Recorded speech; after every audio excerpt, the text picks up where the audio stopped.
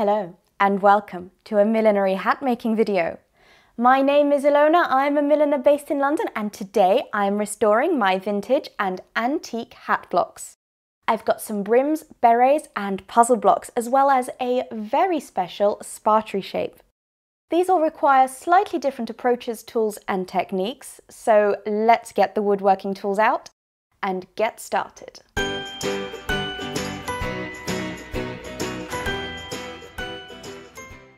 I want to give you some background on these blocks, as I think it's important to keep the history and provenance of these objects out in the open. All of these blocks, except for the puzzle block, were purchased from Sarah Marshall, who runs the John Boyd Hat Shop in London. Some of these blocks are very old indeed and have been used a lot, some to the extent that they are completely broken. But they are all still salvageable and have many more years of service left in them. In case you don't know, hat block making is an endangered craft and millinery itself is at risk. So please help me keep it alive by clicking the like button, subscribing to my channel and sharing this video with your friends. The more people we can get interested in hat making practices, the better. The way I have decided to approach these restorations is by compiling a set of steps to follow for each block. Here they all are. Not every step will be necessary for each block, and where that is the case, I will just skip it. First off, I need to evaluate the damage. I estimate this brim block dates back to the late 40s. It's a bonnet style that is very flattering and opens up the face of the wearer. It's got some staining, some dents, but worst of all, cracks. I paid £70 for this one and I'm pretty confident it will be an easy fix. Second, I'm calling this one a rounded saucer brim. It's got some pins stuck in it and it will need some sanding and cleaning. But what really sticks out is the remains of a head-size collar that someone else has tried to remove but clearly gave up halfway through. I'll have to get a set of chisels to try and finish what the previous owner started. I paid £45 for this one, and once it's restored, I'm really looking forward to blocking a brim that folds in under itself. Up next is this mini ring brim block. This is the one in the worst state, and the price I paid for it reflects that. It was only £25. Hopefully, it's still flexible enough to clamp it back together using wood glue and filler. This is the one I'm most worried about not working out. I'm calling this next one a pork pie topper. It's not really a pork pie crown shape, but I couldn't think of a better name. This one is really well used, and once again the price reflects that, at £25. It's got cracks, stiffener residue and a lot of sharp pins poking out. This one will probably be the easiest to restore, and once that's done, I am very intrigued at how a hat will turn out from it. I'm imagining a bright red felt with stripy black and white ribbons. This next one is so beautiful and has come to me with signs of previous repairs.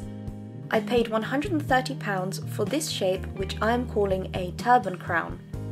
I think I can improve all the existing repairs, and with some conditioning oil it will look as good as new. Moving on to the next shape, I'm calling this a helmet crown and it cost me £80. This is in very good condition already, it just needs some cleaning up. This is another one of those that I'm really interested in how a blocked hat will come out from it. I just can't visualise how this will look on my head. A giant beret block. I paid £80 for this one. It needs sanding and cleaning, and like many used blocks, it has pins sticking out, which will need to be taken off. I'm surprised that a shape like this isn't a puzzle block. I'm a little worried that a hat blocked on this will be impossible to take off. This penultimate block was probably made by John Boyd himself out of spatula. I was about to pay Sarah for all the previous blocks, but she reached into a box and took out this spatula beret. We both agreed that this shape would be very flattering on me, so I had to go home with it. I paid £5, it's such a bargain. Unfortunately, it's very mouldy and has a dent, so I will need to treat it to kill any mould spores and then to fill the dent. A I've just mentioned I've got a Spatula hat block that is in need of a slightly different type of restoration to wooden hat blocks, but I've also got a special case wooden hat block over here, and it's a special case because it potentially had woodworm. Now, to treat woodworm, one uses something that is this, which I actually haven't used because I was a bit scared of all the chemicals, but I got it anyway. But to check if there was woodworm in this hat block has been quarantined, and we all know about quarantine, for a good year now. And the way to check if there was woodworm is to just lift it up and see if there's any sawdust in the box.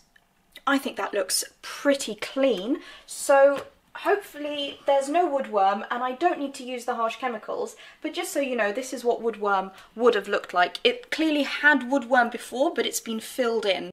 So luckily I can just take this out of quarantine and restore it just like all the other hat blocks. This one is an eBay find, and at £110 I think I overpaid for it. It wasn't being sold by a milliner, and I think the seller didn't care about the item and wanted to make as much money as possible from it.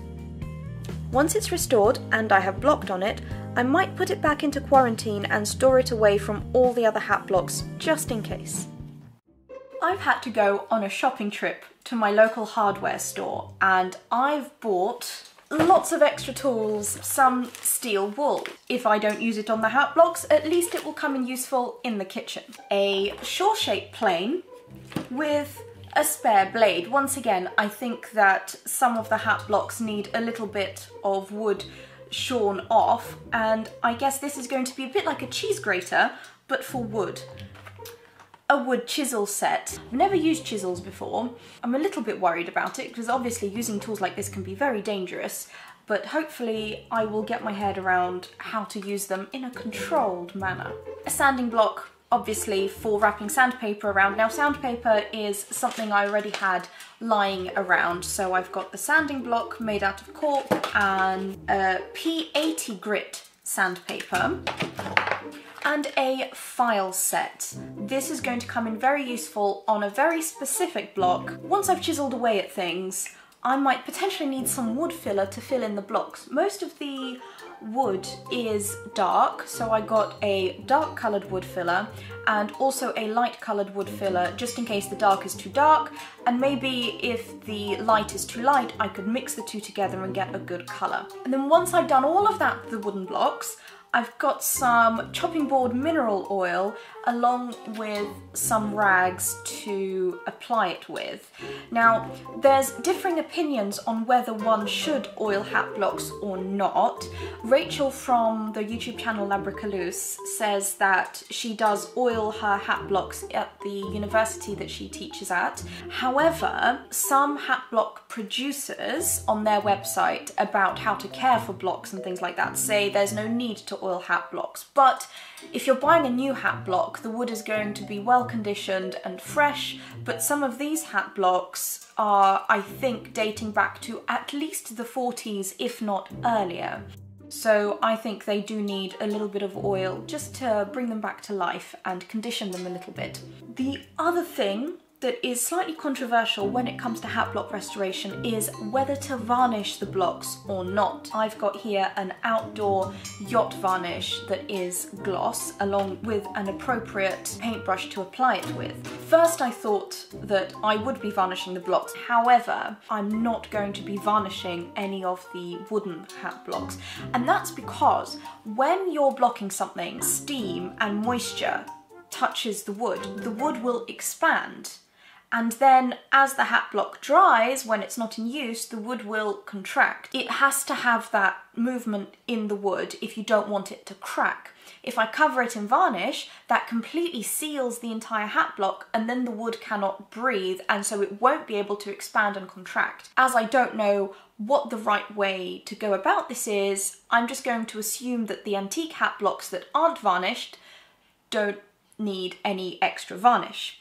The one thing that I will be varnishing is the Spatula hat block that I have here. Safety warning: working with tools can be dangerous.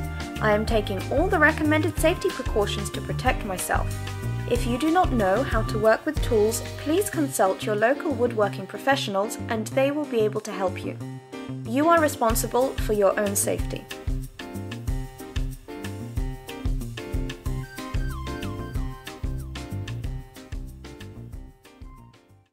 Step 1 is to remove any debris and erroneous pins. I am using a combination of pliers, tweezers and chisels to complete this task.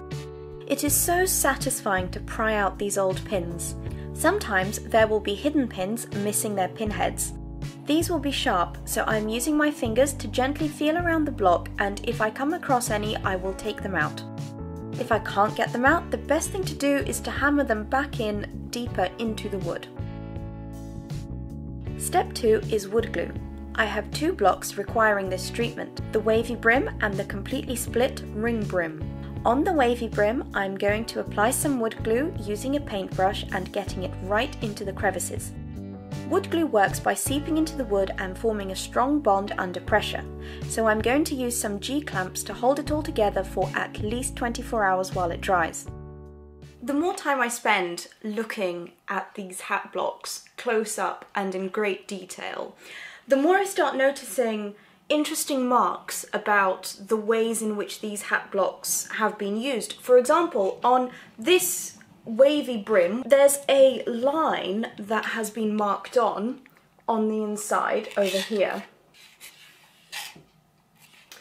in some kind of pencil. In fact, there's 2 lines. There's some more on the top edge over here. And what this would have been is a cutting line, a marked line for specific hat designs that potentially Mr. Boyd would have come up with, and marked the lines on the block where he wants to cut the material.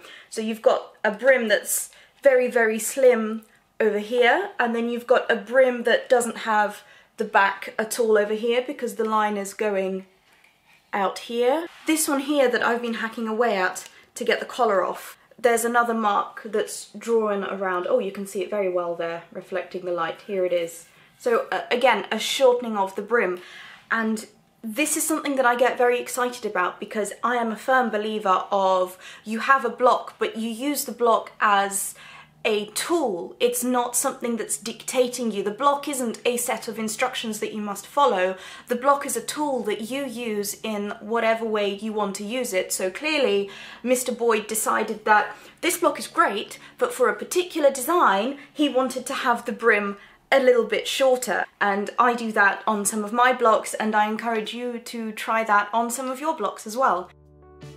For the smaller ring brim, it has got old wood glue residue along the cracked join, so before regluing it I am using a metal file to get as much of the old stuff off as possible.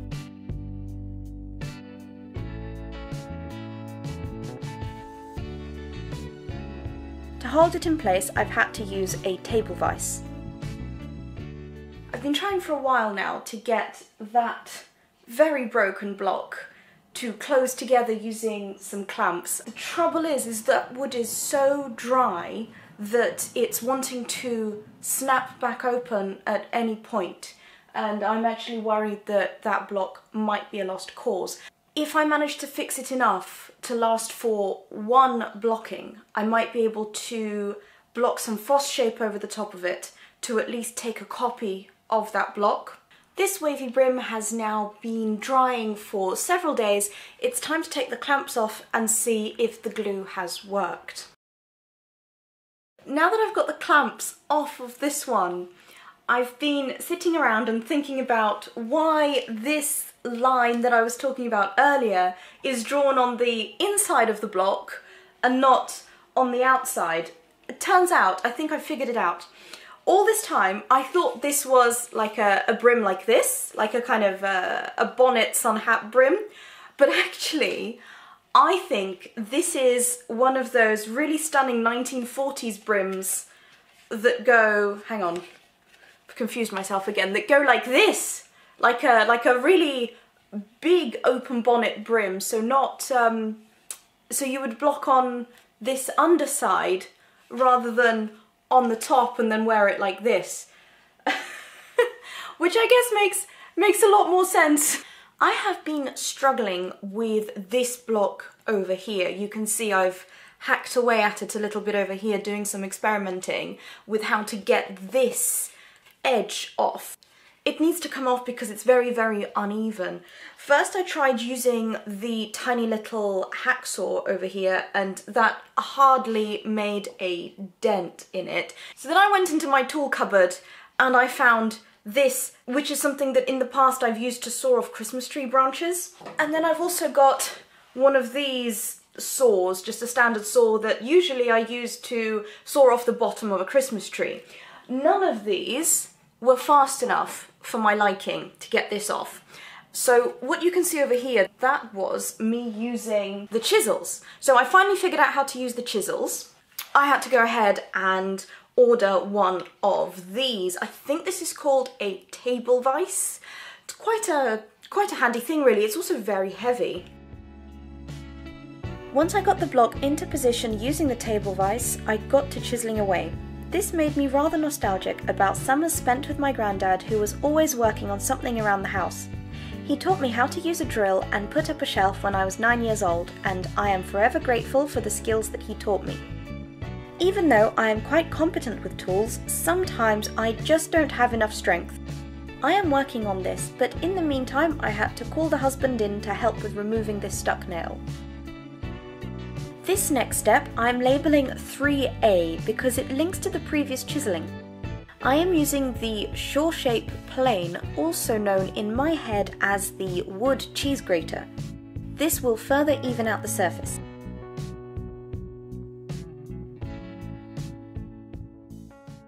Whilst doing this restoration work, I researched Mr. John Boyd a little bit, and it turns out he did his apprenticeship with Aggie Tarrop.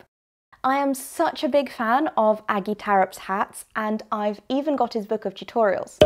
I can definitely see a thread of continuity between Mr. Boyd and Aggie Tarrop's designs, and they are both such iconic milliners. I am going to make the shapes from these blocks available to you all. From December 2022, you will be able to purchase a blocked shape that you can trim and turn into a proper hat yourself. Make sure you are following me on Instagram to not miss the launch. And of course, my Patreons will get a 10% discount on everything in my shop. This isn't the only time I will be sanding throughout these steps. I'm calling this the preliminary sanding, during which I am taking off the top layers of dirt. On some blocks this will reveal more hidden broken pins, while on others, such as the giant beret, the sanding starts taking off layers of what looks like brown paper mache. I am not sure why this whole block turned out to be covered in layers of brown paper, but to get it all off, I am using a wet sanding method using damp steel wool and rags. I am glad I took the time to do this, as it has revealed that this berry block is drying out and full of little cracks, which I will have to tend to later. On the pork pie topper, I decided to use some of the metal files to get into the grooves. They really needed some smoothing out. This exposed some chipping, and I will have to use some wood filler to build up and reinforce the chipped edges. I've been chiselling away for some time now at the inside edge of this, I'm calling it a turban style hat block, and I've discovered under the old wood filler there's a section here that is completely covered in staples, and what this is a very clever fix for a hat block that has too many pinholes on the inside, as you can see here. And the fix is this: you get a piece of rope or electrical wire or something like that, and you position it along the inside edge of the crown block, and then you use a staple gun to staple it in place, and that gives you something new to pin into because the wood is too damaged. Before adding in all of the filler to cover up the rough surface of the rounded crown block, I should add a little bit of this stuff, which is fiberglass adhesive scrim tape. Usually this is used on plaster walls to cover joins, but because I had this big hole, I can cut some of this tape off, cut it to size, and then stick it down onto the wooden block. I can use some glue if I need to, and then put filler on top of that, and the hole will magically disappear. After the preliminary sanding, it's time to fill some dents and cracks. I'm using a dark coloured wood filler to match the colour of the wood. Lighter colours of wood fillers tend to have an unsightly orange tinge. Pretty much every block needs some degree of filling. When using filler, it is useful to have a container of water nearby and to use a spatula. Larger dents will need several layers, and you must leave it to dry in between each application. The rounded saucer brim needed 3 layers to make it an even surface. I am slightly worried about the wood filler on the turban crown, as I don't know if I will be able to pin into it to get the folds into the felt.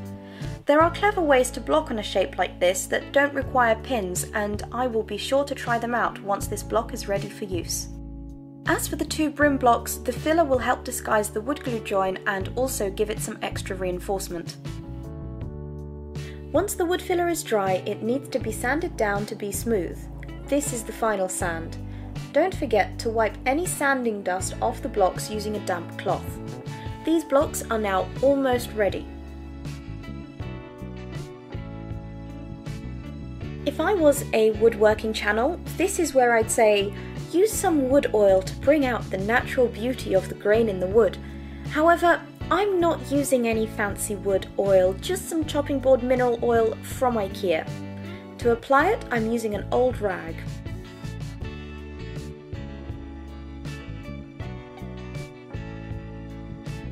Step 9 is only necessary on puzzle blocks. I am using a little bit of paraffin wax on the joining slots. This is to help with the friction when taking this block apart.